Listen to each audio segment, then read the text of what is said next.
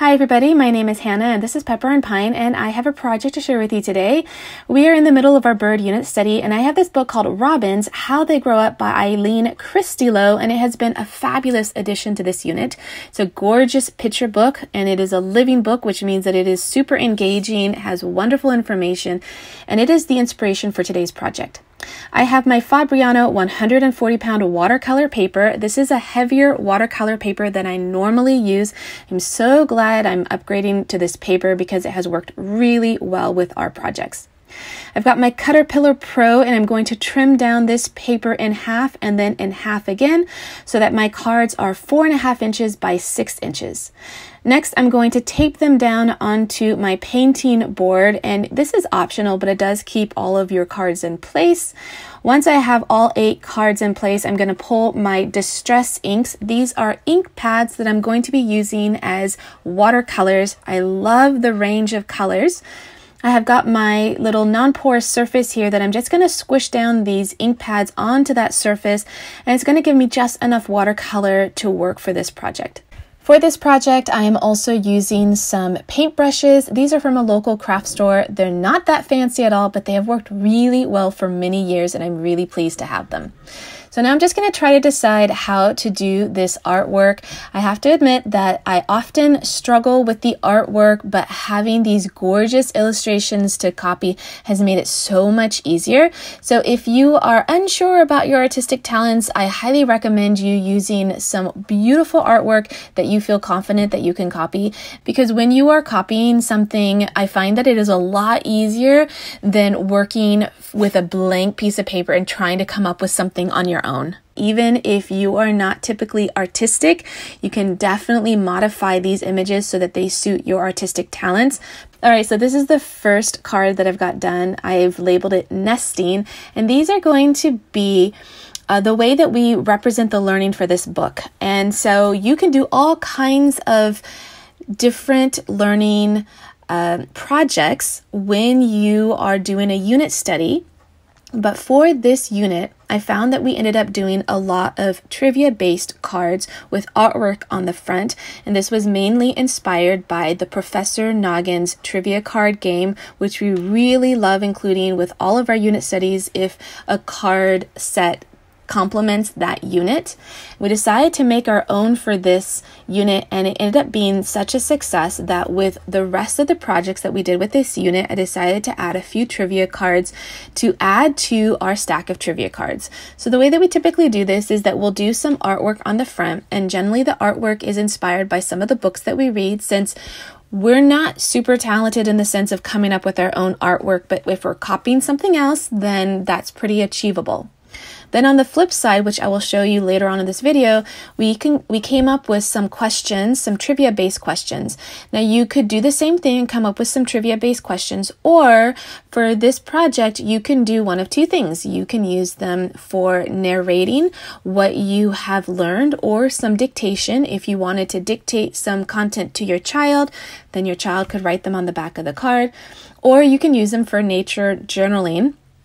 Take these cards out into nature and you could write a couple of notes if you are going out bird watching, or if this is for another unit where you are learning about trees or botany or any other topic, you can take these cards out into nature and you can use them for journaling. So there are a couple of different ways that you can utilize this project to fit your unit study.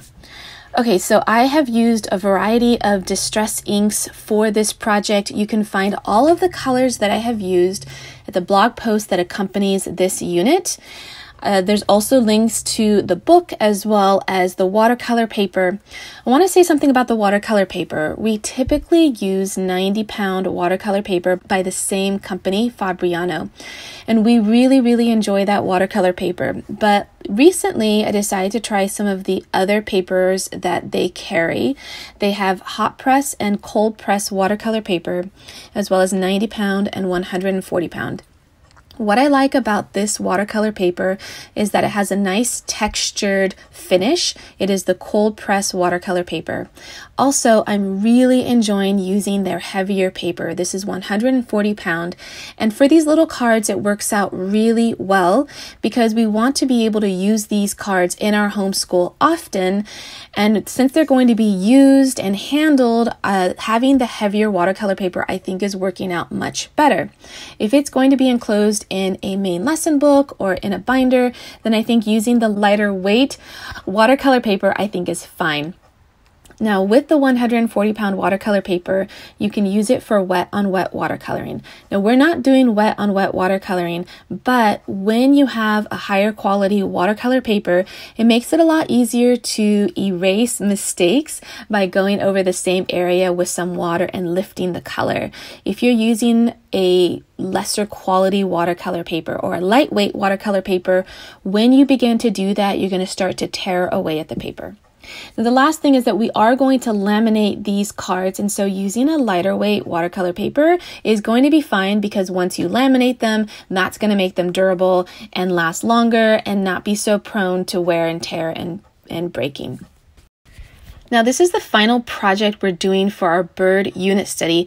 And by this point in a unit study, generally my children are a little bit worn out with the unit and not super interested in doing a lot of written work or even artistic work to depict the learning that we've done for a unit. When we get to this point in a unit and I'm really motivated to finish strongly, what I'll do is I'll simplify the projects that we're doing. So while this is a book that we read together with my 8-year-old and my 12-year-old, neither of them chose to do this project, and I was okay with it because the content that I am creating is something that they'll still be able to use and enjoy, but I'm not requiring them to do any written work for this project. If I still wanted them to do some written work, what we might do is turn this project into a group project. So I might do the artwork and they might do the writing, or they might do the artwork and I would do the writing, or in some cases, I might do the artwork and dictate what the writing would be for the backside. Or in this case, since these are trivia questions, I went ahead and I did the trivia questions, but we will play this game as a family so that still my children are participating in this project in a more passive way rather than an active way in doing their own cards. So whatever project I have in mind for my children, I always try to keep in mind one main goal that I want to achieve for the project. And in this case, I was really inspired by the artwork in the book, and I really wanted to make some trivia cards based on this book. And because I received this book at the very end of our unit, this project is coming at the end of our unit when my kids are a little bit worn out. However, had we done this project at the very beginning of our unit, I know that we would have all done the same trivia cards or nature journaling cards. Okay, so I'm done with my final card here, and it's time to remove the tape from the cards, and I actually ended up tearing the cards a little bit by accident. This tape is super strong, so you could also use washi tape if you didn't need to have it stuck down to your painting board quite as much as we did, especially since this wasn't a wet on wet watercoloring project.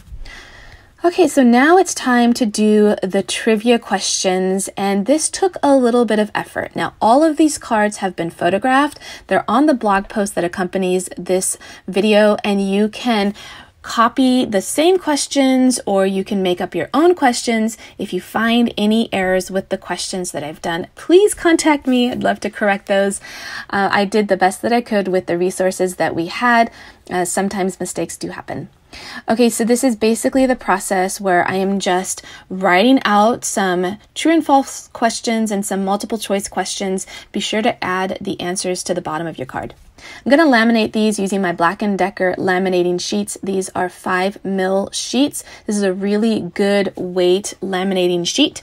I am also using my Mink machine. This is a scrapbooking foiling machine that can laminate as well. This is a pricier laminating machine, so I recommend that you just get the standard laminating machines unless you are a scrapbooking enthusiast.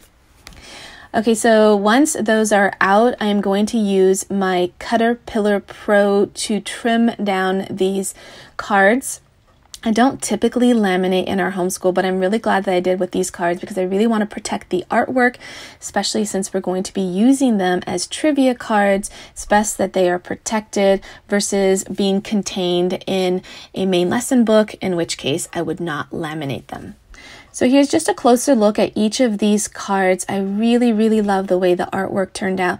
And I'm really glad that I taped these down because I really like the white border alongside each of these cards. Kind of gives it a nice finished look.